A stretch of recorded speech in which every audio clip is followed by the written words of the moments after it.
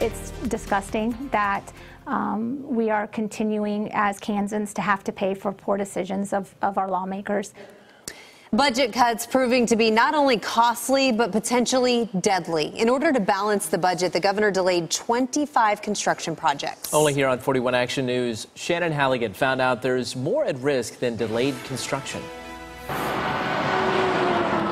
The drive to Pittsburgh, Kansas. There's a stretch of US 69 that's one lane in each direction.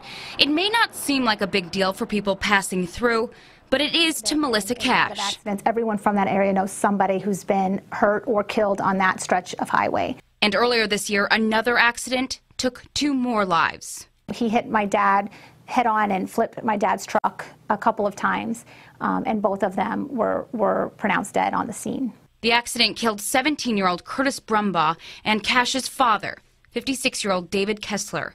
Cash, who lives in Lenexa, said her dad went back and forth from her home to Pittsburgh. He was just always there. I mean, if you had a leaky faucet, you just call Dad. You know, if you needed to figure out how to hang this picture but it wasn't staying on the wall, then you could call Dad. You know, that's just how the kind of relationship we had with him. Construction to make the highway safer was set to begin just next year.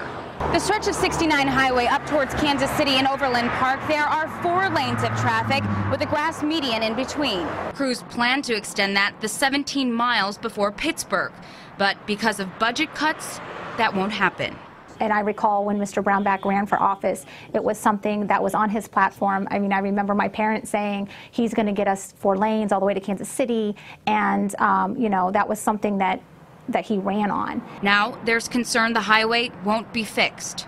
Well, this was part of the 10-year T-Works plan that was passed in 2010 by the legislature.